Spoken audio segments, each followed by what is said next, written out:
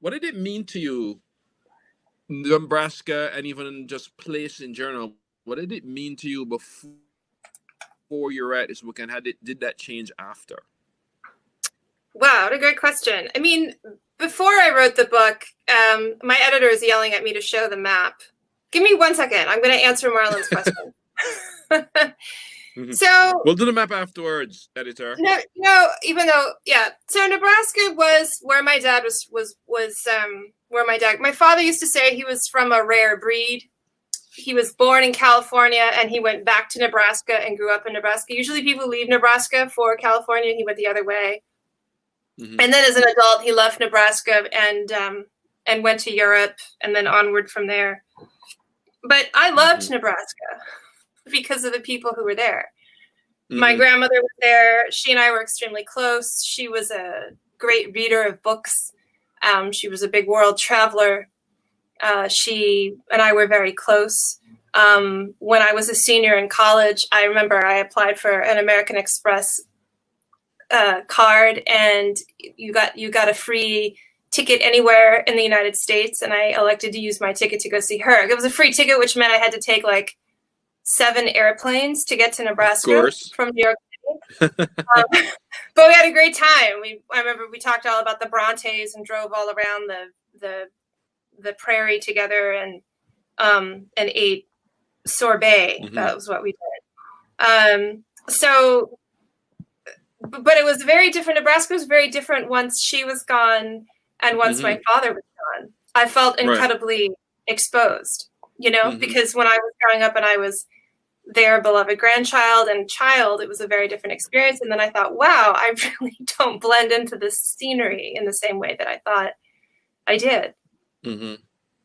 So you know, that required examination. And then there were a bunch of other things that get discussed in the book, like, you know, we had this farm and I suddenly realized I didn't know how to do anything on the farm. I had relied on all of these other people who knew exactly what farming was and how it worked, and I knew nothing, you know. And then from there I sort of thought, well, what does that really mean that I don't know what I'm doing?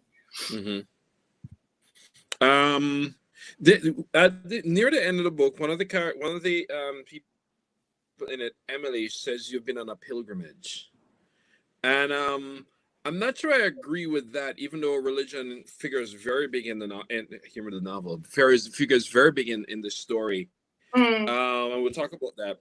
But it almost sounds like this kind of, it is a kind of, it is a trog. And in a way, it's a kind of books that I think we have to have this way of thinking only men write.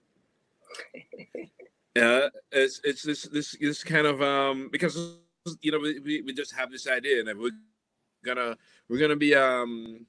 grab the dog Charlie because we're John Steinbeck and we're gonna explore the heartland and so on. I know. I even have a map. Did you know when you're with? Huh? I even have a map. I even have a map. Yeah, like a man has a map. Show us. And show us. And then let's talk about. Do you know this was going to become a kind of an actual journey, not just a journey of changing minds or so on, but an actual physical journey? Okay, so here's my map, which I think I have prepped. Can you see the map? Is it showing up? I think so. I think it's showing up. I think there's something you need to make it full screen. You are screen sharing. Yep. There. Okay. Hopefully you can see that. And I guess I will point out on the map, the important things are that the blue dotted line is the road, is the journey, is the quest that the harvesters take and that I follow. It starts in Texas, and everybody's telling me the map is up. Okay, good. And so it starts in Texas and then goes north to Oklahoma, Kansas, dips over to Colorado, Nebraska, Wyoming, and then Idaho. And the reason it follows that route is because that's the order in which the wheat ripens. As you know, you start in the south, and the earth is turning, and the sun like heats the wheat, and it gradually gets riper until you start in Texas in May, and then end up in Idaho in September. And then the map also includes a couple of historical routes. There's the old cattle runs, which are in green. There's the Oregon Trail, which is also, there's the Mormon Trail, which ran kind of parallel to it, and then the Transcontinental Railroad. And then you see some of the modern day reservations and forts. And so those are some of the places and some of the periods of history that the book intersects with. And I don't remember precisely what your question was, but I will say that when I started, okay, I'm going to end my screen sharing now.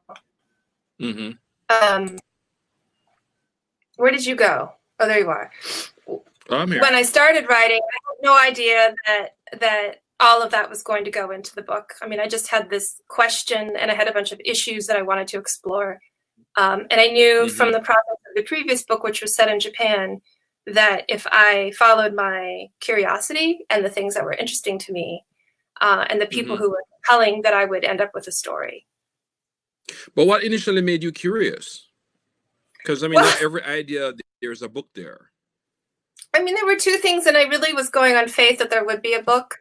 The first was I had learned that there was this thing called narrative nonfiction, which I didn't know was a thing. I only knew about fiction and novels, and I thought that's all I would write. But I learned that there's this thing that people in New York like called narrative nonfiction, or literary nonfiction, or I don't know, whatever they call it. And I was in the farm in Nebraska looking around me, literally thinking, wow, nobody in New York knows anything about any of this. And I think this is really interesting.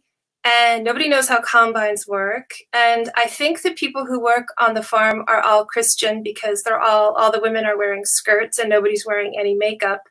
I wonder why, There was like just that sort of basic level of curiosity. But then the driving question was, when I would talk to people in New York and say, hey, I have this farm in Nebraska, the first question they would ask me was, is it organic? Which it's not.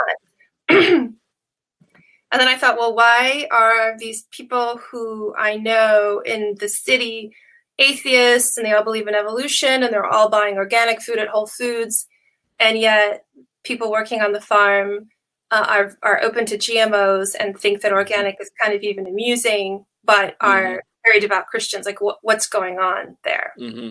So that was the origin of it. I mean, that's usually how narratives, whether fiction or non-fiction, tend to start. It's a question we want answered. It's someone's a mystery we need to solve. So you end up with, even one of the things I think that fiction and non-fiction may have in common, and you write both, is that it's a kind of detective work. Yes. Right. Yes. You're doing that gray spade thing. You're getting under the rock of it. Well, I didn't know what the answer was. And it would be boring. And the funny thing, of course, with nonfiction is you sell a book on what they call on a proposal. You're supposed to say, I'm going to write this book, and here's what it's about. But actually, you don't know what the thing is about until you're done. But you're still supposed to say what it is. Yeah. So that can be challenging. But it's really not. It wouldn't have been interesting to me if I had been aware from the beginning what I was going to run into. So, hopefully as the reader reads it, they discover things, and that's because I was at the same time. And with that, without giving away too much, let's talk about one of the things that surprised you in writing this. One of the things that surprised me? Well, because it was narrative nonfiction, I thought I will do this. What I thought that, I really was old enough to know better, but I thought, well, I'll just make this book about the world that I see and the people that I'm describing, and I will try to do in my mind, I'll just try to, do the John McPhee, Ian Fraser thing of observing people and writing down what I'm seeing, and the characters who I'm with are going to become the main actors in the story, and I am just an observer. And this became difficult, and it became difficult because I don't look like Ian Fraser, right? And so the world around me kept responding to me, to the point that people would wonder who I was and what I was doing there, and Was I Native American? Was a situation that I ran into all the time, and it kept intruding on the story. And that was not something that I was prepared for. So it ended up making me work even harder. I think in terms of just technically writing the story, I really resisted having to put myself in the story. I really didn't want to, to the point that I had to have these intense conversations with my editor where he said, you need to be present on page 1. You can't just suddenly show up partway through the story. And so that was really a really big surprise for me. And I think the degree to which I became invested in portraying history was also a surprise for me, because that wasn't something that I was planning on doing. Yeah. One of the things that resonated for me personally, because it's my background as well, was when you started to have these, regular content, but it'd be in basically sharing lives with evangelical Christians. Having sort of come out of that background as well, a lot of that sort of resonated, and it's going to be interesting talking to Juston when he comes on later. Yeah, I am, without, again, it's hard to talk about this without giving too much away, but do you think there's anything about their perspective that maybe at the time maybe permanently changed yours?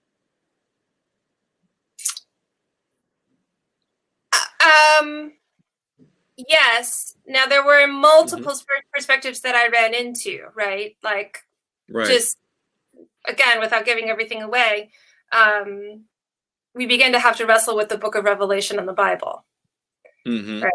Pretty early, because there are people in the book who... Oh, they're apocalyptic evangelicals. Yes, there are people who believe in the apocalypse. And also, on this journey, it's the first time in my life where I was going to church every Sunday. I had never had that experience before. But because we're traveling from Texas all the way to Idaho, and by the time we get to Idaho, it's, we're farming ground that is owned by the Shoshone-Bannock tribe, but is farmed by Mormons. And here we are, Christians living in a trailer in the casino RV park, right? So that's a lot of U.S. and that's all. Yeah, that's our country. That's all U.S. history that has to be understood within the context of the story. But we start from Texas and then go all the way to Idaho, and so that's a lot of very different churches, including a mega church in Oklahoma. So there were multiple points of view, and so not only was I confronted with going to church every day, with praying every day, but with numerous ideas of what Christianity is and what God is, and so I was trying to process it to see if there was anything in it that made any sense to me. And absolutely, I think my worldview has permanently been changed. There are minor ways. A silly example would be, I was in Switzerland a couple of years ago, and there was a virtual reality Protestant Reformation tent. Did I tell you this story? No. I put on the goggles and the headset, and I had to go through and reenact the Protestant Reformation.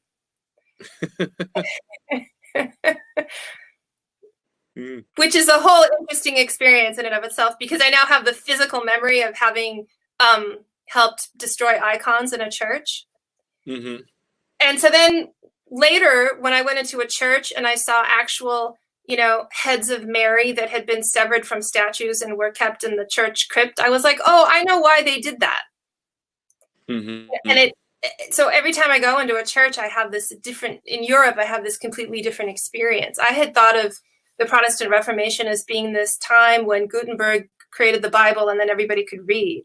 I didn't think of all of the tensions and the great impact, the cultural impact that this event had had on the world.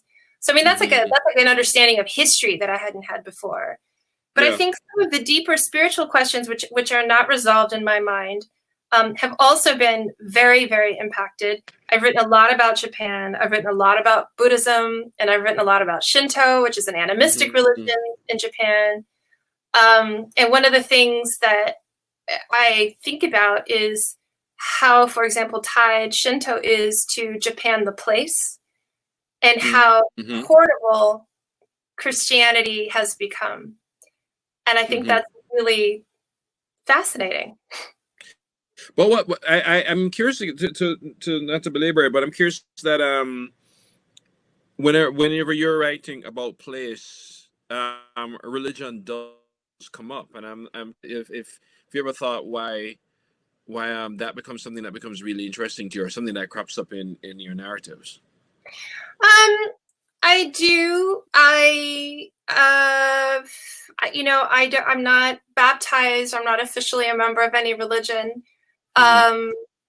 But the question is, one of the questions is this all meaningless? Mm-hmm. And are we supposed to be nice to each other just to be nice to each other? Or is there some cosmic, greater meaning? Is there something behind the experience of being human that has the capacity to elevate us? Not like because we have brain chemistry that's faking us out into thinking that life means something, but is there in fact some greater meaning? And I feel like that, that's a really interesting and important question to me. Is love a real thing, or are we just this assembly of atoms, and the meanings that we apply to our relationships and things that are important to us, is that all stuff that we've created and it's all fake? I'm on the side of thinking that no, that it matters. So I'll tell you what the scene. So there's a scene or something you say in this narrative that conjured up something for me. I'm going to tell you what it conjured up first, and then tell you how the scene reacted to it. It reminded me once I was in. This seemed totally out of the blue. So I'm in Minneapolis, and we're at a gay bar, a gay club, and somebody asked, and I hated it. And someone asked me, why did I hate this gay bar? And I said, if you like the gay, you'll love this bar. If you hate the gay, you'll still love this bar. And I said, what do you mean? So I think in order to reach out to the mainstream, they have erased something of themselves. And so when you talked about in order to sort of build this bridge, in order to build this empathy, particularly with Christianity, would you have to diminish something of yourself? And it made me wonder, is that still an unresolved question? Is that something that you still sort of think about? Because I still think about if the price for connection is sort of a diminishing or erasing of your own character.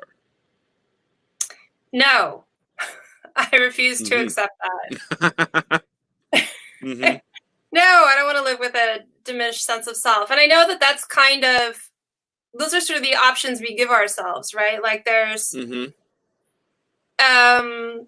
your authentic spirit, which may be prickly, and well, I would look at it two ways. One is there's our authentic self, which might be prickly and doesn't fit in particularly well, and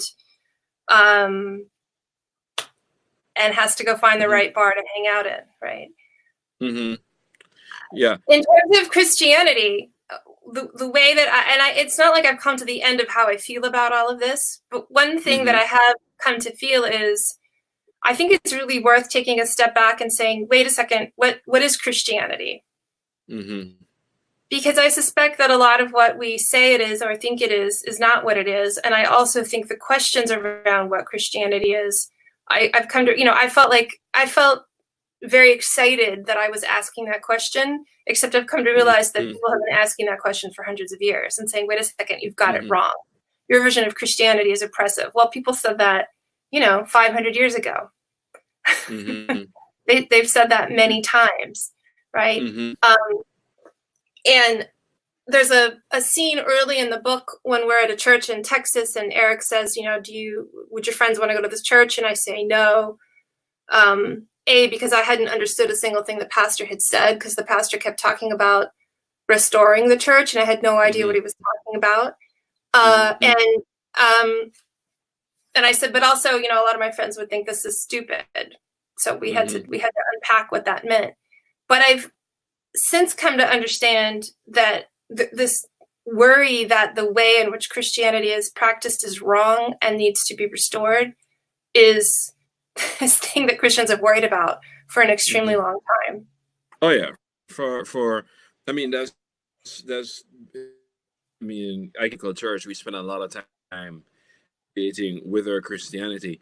The thing is, I don't want to. Say the thing that's funny, Marlon, is that I teach now at Catholic University, and I tried to talk about this with the theologians, and they were like, "What are you talking about?" And then I realized, oh, that's right. The Catholic Church is the church, so they don't sit around wondering if they're supposed to restore the church.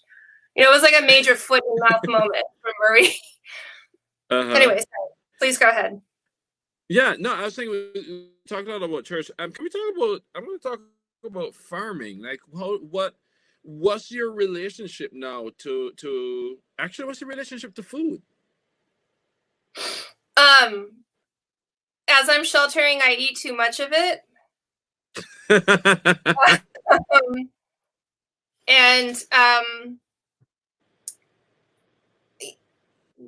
I mean, the pandemic has sort of upended everything, right? Because now we have to eat the food that we make. So the whatever ideal diet I might have pursued before I was sheltering at home has become far more difficult. It's funny, I was talking to my cousin the other day and I said, the stories in the news about the food supply are going to focus on lettuce and milk because those are the things that are in the news for being destroyed because they can't. There's certain farmers who are not able to get their milk and not to supply the food chain with milk because there are areas in the production cycle that have fallen apart. But grains are still going to be a staple, and because grains are portable. And I've always known this. This was always, my father always used to say this to me, and now we're living it. And I find that very eerie and also very true. And I realized, before the pandemic, we were living at a time where we could get whatever we wanted out of season, prepared or grown however we wanted. And that's much more difficult now. And I had always been told that was the case. And sort of understood it intellectually, and now I'm living it, And then in a few weeks, Justin's father, Eric, is going to load up his equipment on the back of his trucks and drive out to Texas to start cutting wheat. And there will be enough grain in this country, certainly, for us to eat. Eric is one of the characters who figures pretty hugely in this, in this narrative. That was good. Do you think that at what point did you realize that he would be one of the characters you'd be writing a lot about? I think because sorry, go on. Because why? No, because I guess especially for a book where it's not as if, as you're saying before, when you start writing it, you know where it's gonna go. Or which people you're going to spend a lot of time with, or people who are going to change even how you write in the direction of your story. Yeah, so I'm curious about the people who ended up being, for want of a better word, the major characters. I think it was clear that I knew that Eric would be a major character. I don't think that I knew necessarily right away that Juston. We should probably bring him on pretty soon. That Juston was going to be such a probably in like a couple of minutes. And I think that because I didn't understand. There's a scene early in the book where Juston, before the trip, Juston and I are driving along, and he's very upset, and he's upset about the last election. Because the election is impending, and he says in the book, "I'm afraid my people are going to screw up this election." And I say. And I have no idea what he's talking about. And I say, well, what do you mean? Do you mean white people? And he says, no. I mean, my people are evangelical Christians. And I didn't know that that's what they were considered. And he had a desire to share with me what his experience had been. And I had no idea that that was the case. And I didn't know how deep that went and how powerful it was. I had no idea all the places that would take me. So that was all an incredible surprise. And there was sort of a core to Eric that I trusted, and my father had died saying, if something ever happens to me, you should feel that you could trust Eric. And I've never said this, but I think one of the things that's been very interesting to me is learning almost to the core, I think, like what his faith is comprised of and how that comes out in his person, and seeing kind of from beginning to end how that works. That was also a really interesting experience. And go ahead. Yeah.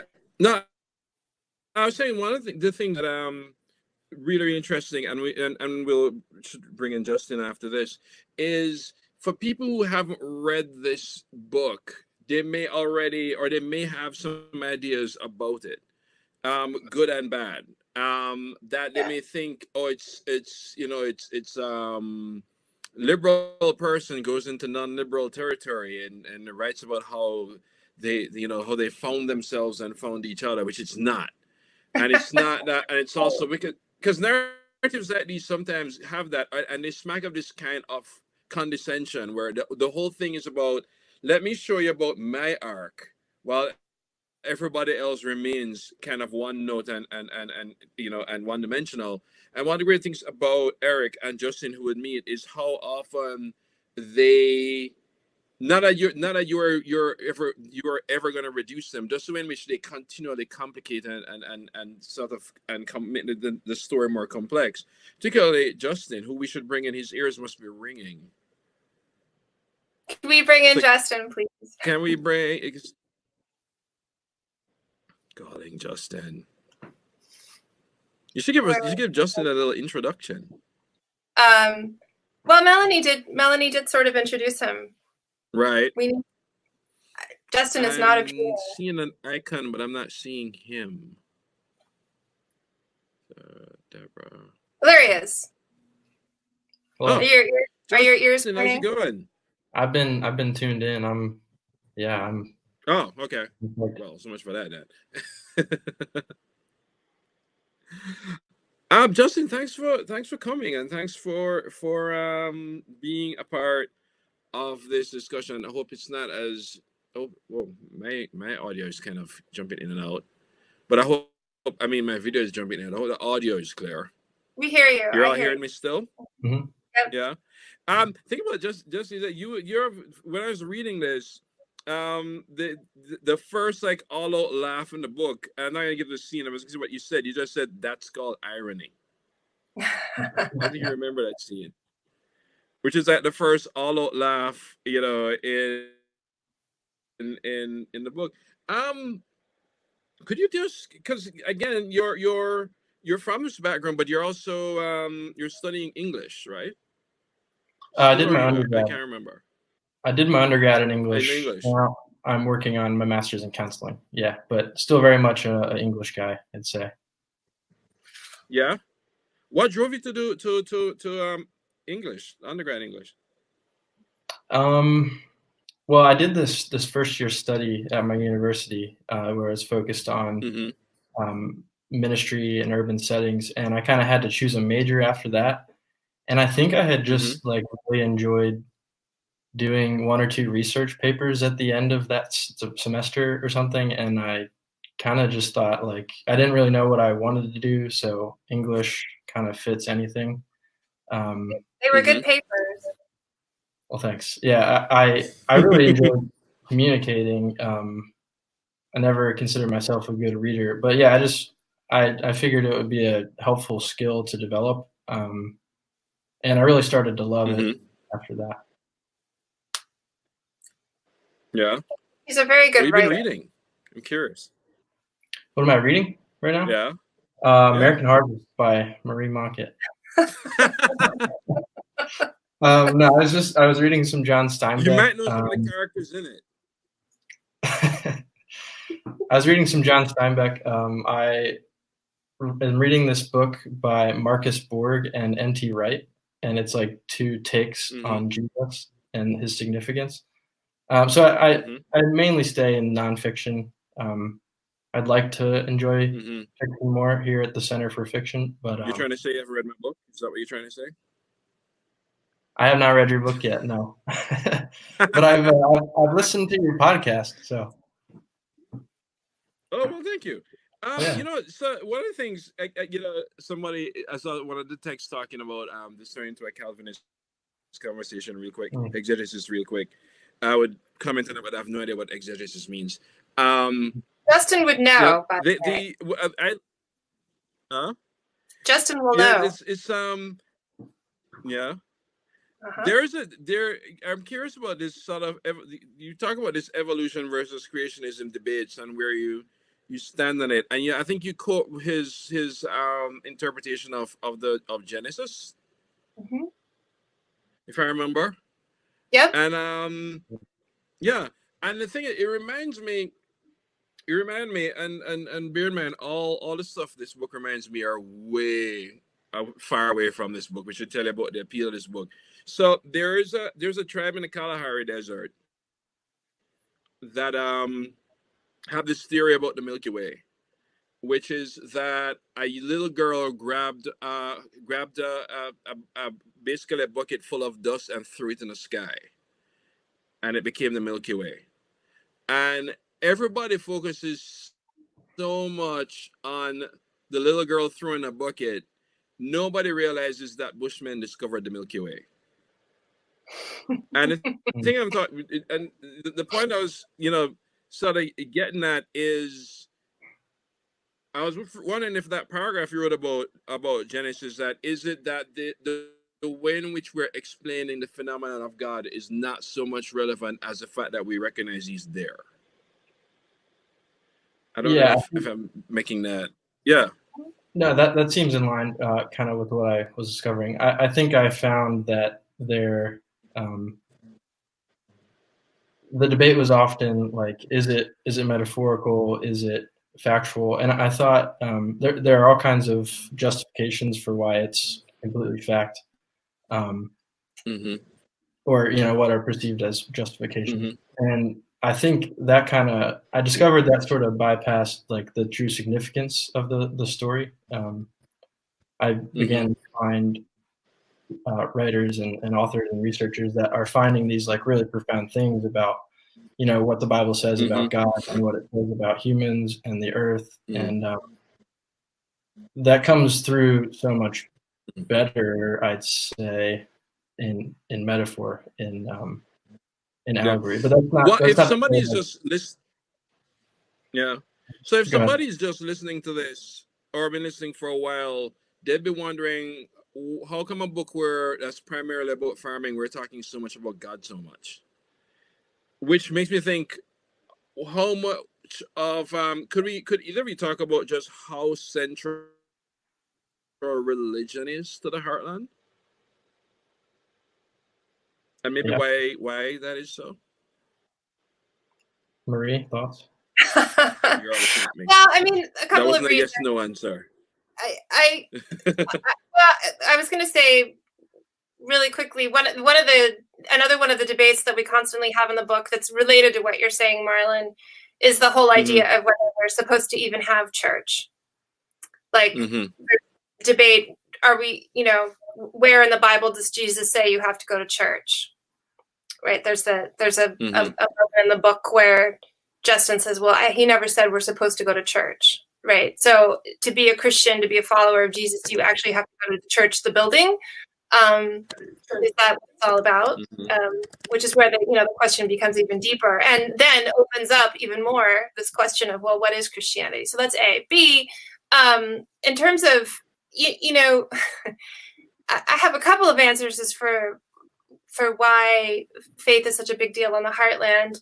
And I'm not a historian or, like somebody who studied intensely the demographics of the United States, but it partly has to do with the way in which it was settled, right? And it also has to do with, I think farming, you're dealing. One of the pictures I was going to show is of hail, a piece of hail that is like this big. And I was going to say that we had a storm where there were pieces of hail that were this big, which came down and utterly decimated the crop. So that was the end of that field.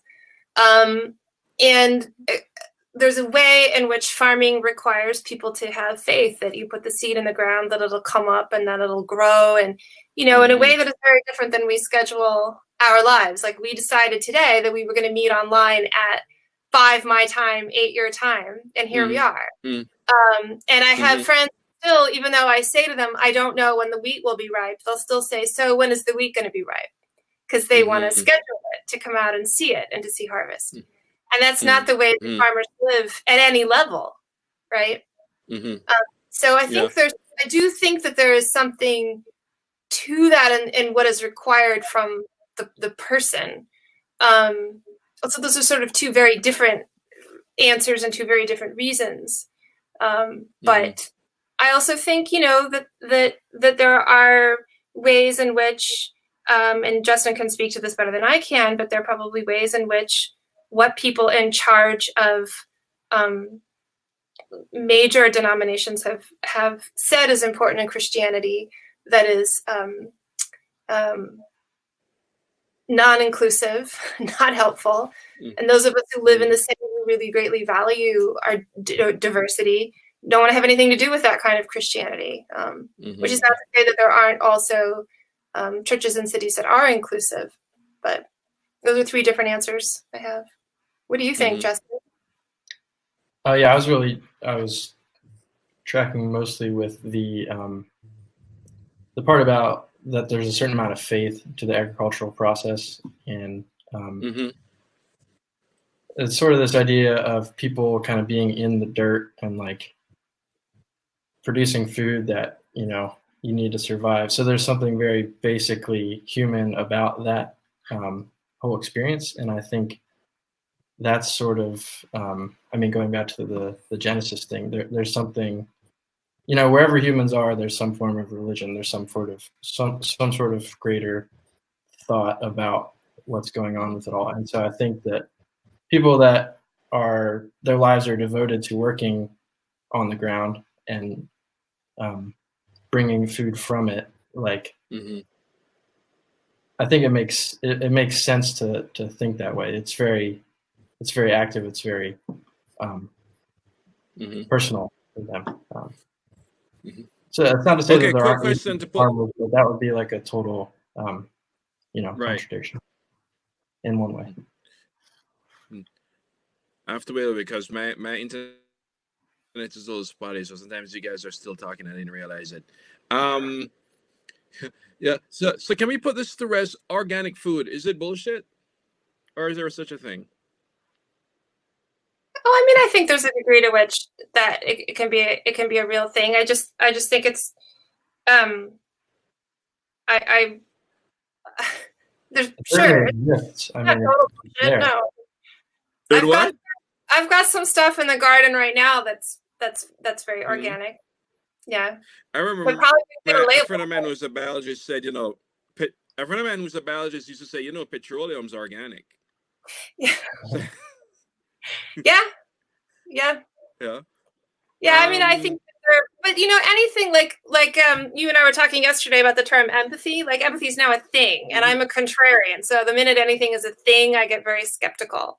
So we could make fun of empathy too. You know, I feel like that's a term that's overused.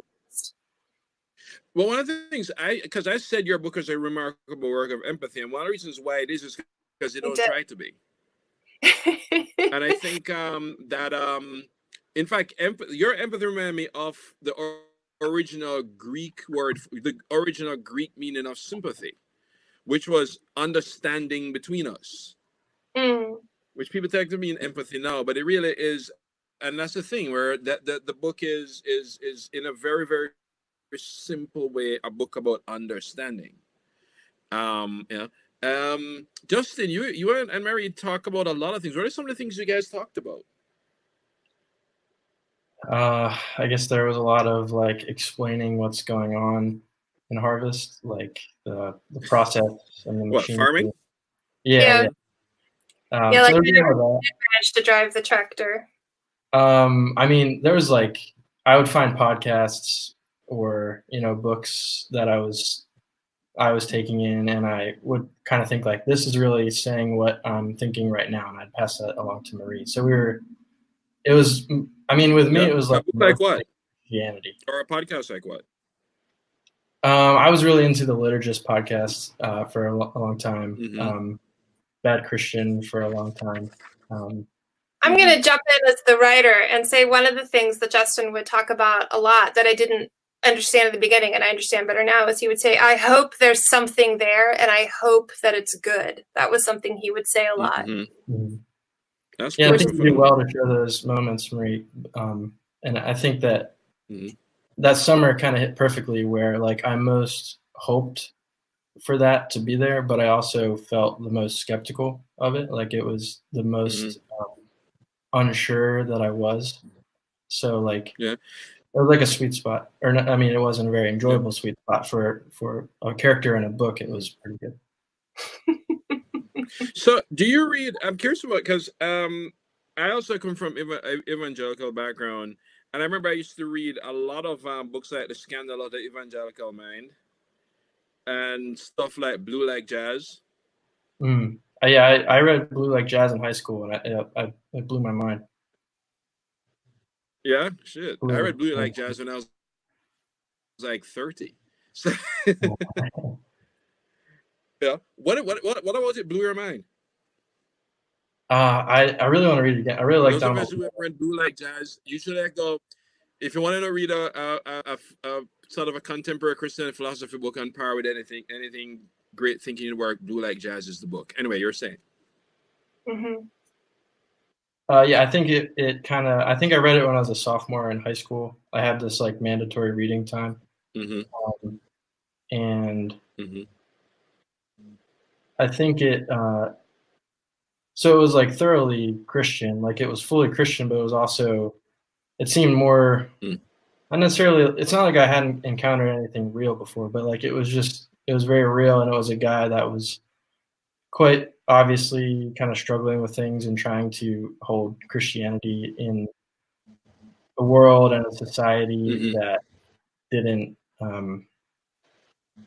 think there was anything to it, like didn't think there was any credibility to it. So I look back on it now and see that there's an obvious reason why I was drawn to it. I didn't really know it at the time that it would sort of become my own story too, but I was super drawn to Donald. Cool. When we get to I want to get to a few questions so we don't run out of time without asking some. One was saying we would love to hear Juston's perspective on what it was like to be a subject of a book and how he thought the season went. I said. The rest says, Juston, I recall Mary saying that your father thought the end of the book wasn't positive enough and didn't reflect what you thought was accomplished in terms of opening up dialogue. What do you think about, what's your perspective on being one of the subjects of the book? That's an audience question. I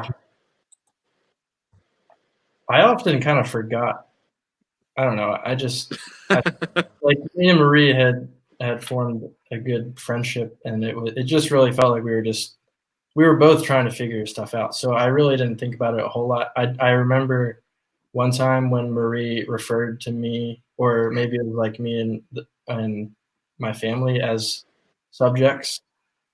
And it was like, it's kind of a weird word because it just didn't have that dynamic. But that said, it was very cool. I think there were moments when I thought I was saying something really important and really cool, and I thought, oh, that'll make it in the book. And then there are other things that I don't really remember saying, where I think Marie remembered in a better way than I actually said it. So yeah, I think it was cool. Yeah, that would happen. He would say that you make me sound really great, and I would say, no, that's something that you said. You said that. Yeah. I don't know. So here's another question. It says, do you think that faith in the crop carries over to faith in the family? And if so, I'd be interested in knowing Justin's thoughts on infidelity and how sacred marriage is in the church. That's a heavy question. That's almost like 4 questions. Yeah. Well, is Because that? I think you kind of spoke to it a little bit before. Which part? You're saying, Justin?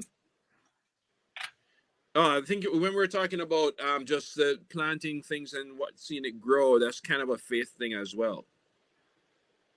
Mm-hmm. Yeah, very much so. I think you said something like that. Yeah, yeah. And there's a sort of a clarification where she says, "Is living? Does Justin feel that living that is sacred, one of fidelity, etc., that it helps one believe in a successful crop?"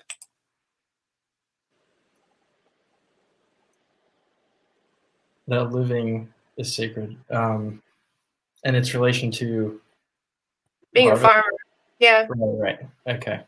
I mean, we both have met farmers who probably don't think about that. Right. Totally. Yeah. Yeah. So in some ways, I feel like I didn't write about those people. I think. I think for someone like my dad, you know, who is very thoughtful, but not always like in his own ways. He's a romantic, but and he's not like very sentimental or something like. So like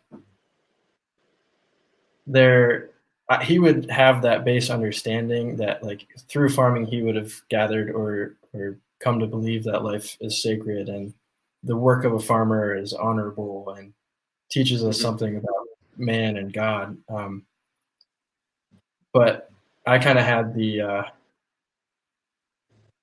and there are plenty of farmers that think that. I just, in my experience, it seems like I kind of had a way to come to think about that through being somewhat of an outsider and ending up being more of a words guy, and I like poetry and stuff, and like I have enough of that like college kid vibe to like you don't like back on the background that I had, right? Sorry, Marie. What you said, Marie? I don't think you love the machinery, right? So I mean, I love operating it. I've always loved that. Yeah, but I mean, I can't. I'm like totally not a farmer in that regard. I'm pretty good at driving stuff, but if it breaks, I have to call over the real farmers. I know this question wasn't directed. Your future is not farming.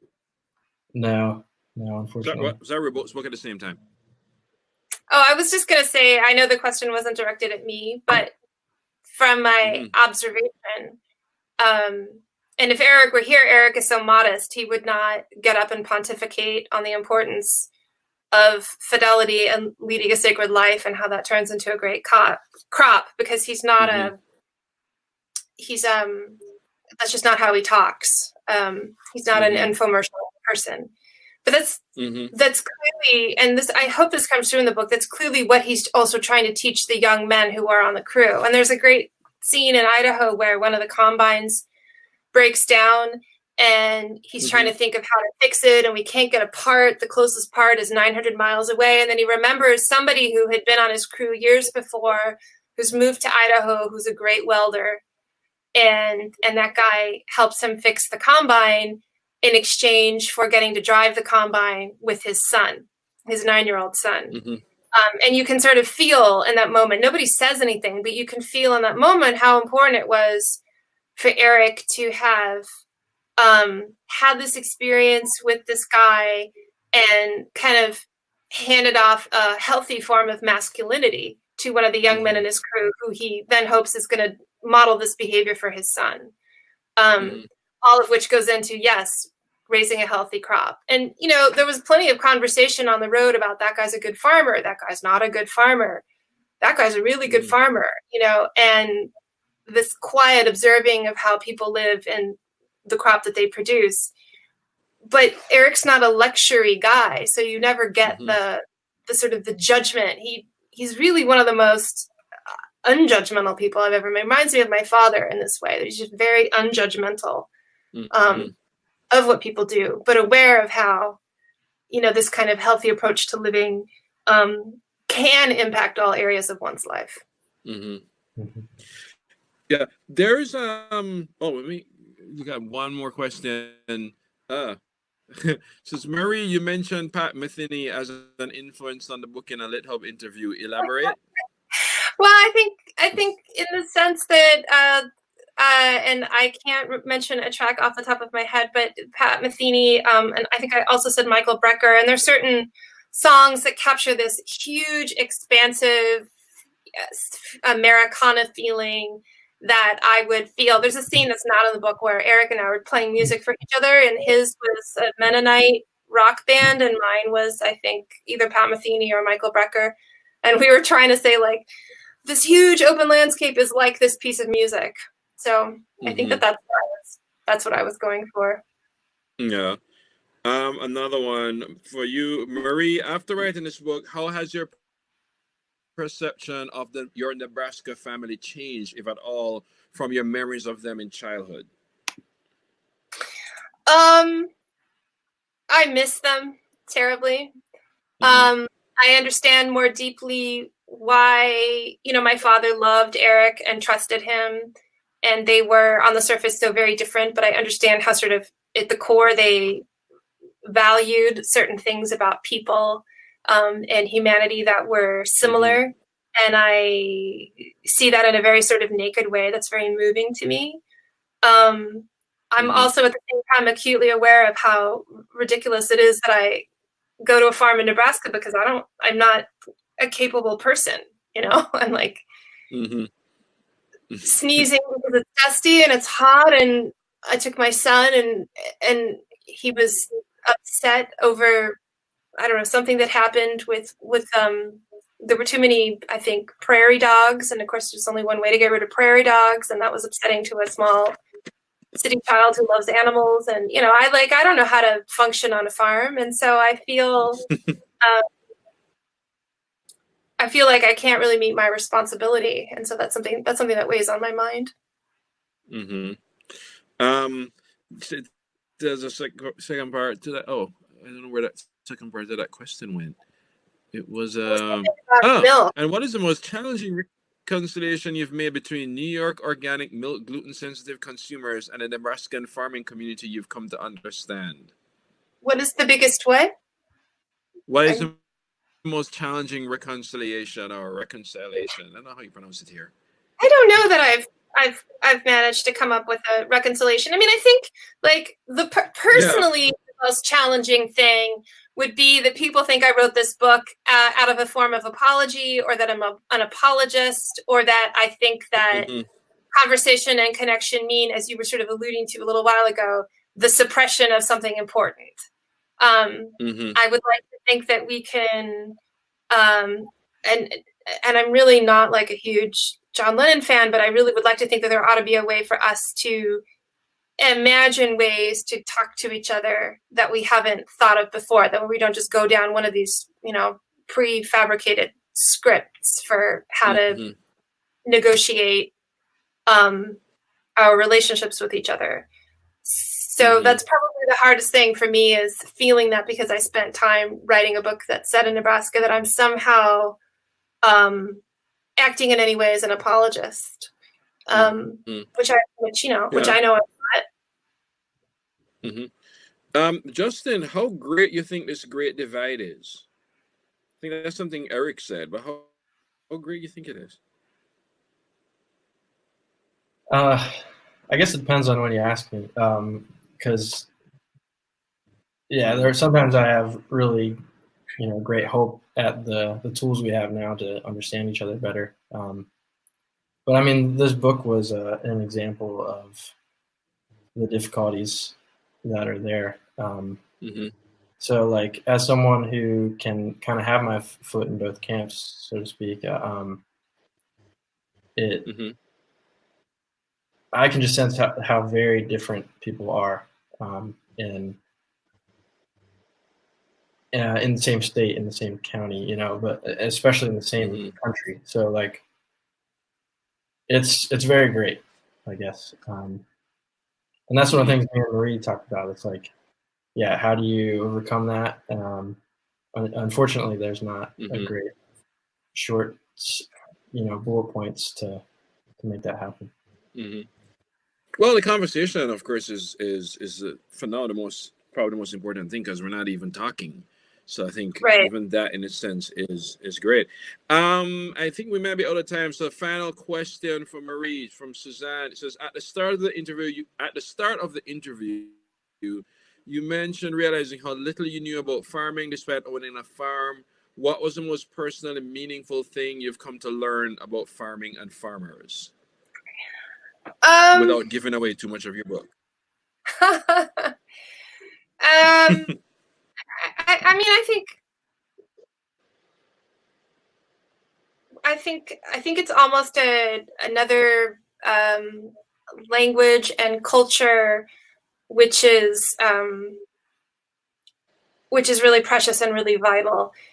And it's funny, sometimes I talk to other writers who are based in one of the heartland states, and they'll say to me like, well, guys who are really good at farming almost have another operating system.